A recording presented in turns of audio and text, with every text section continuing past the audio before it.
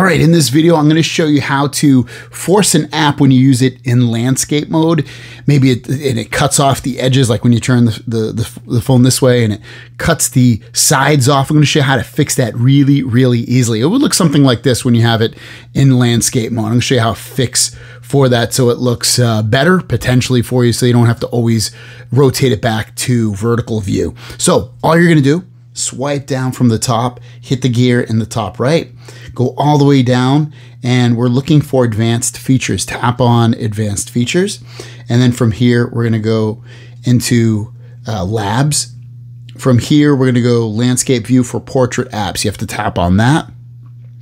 It's going to think for a moment, and then all you're going to do is you just have to turn this on, and I'll show you what you need to do. I was looking through some apps real quick on this, but on where I have this issue, but I couldn't really find it too much. But let's just say you did. So all you're going to do is find the app that you want. Maybe it's the Fender Tune app, for instance. All you're going to do is turn it, click on it, turn it on, and then choose full screen.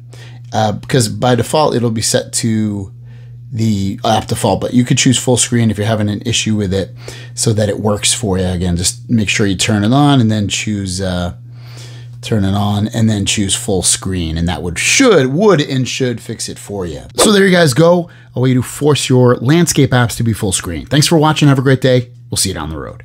Peace.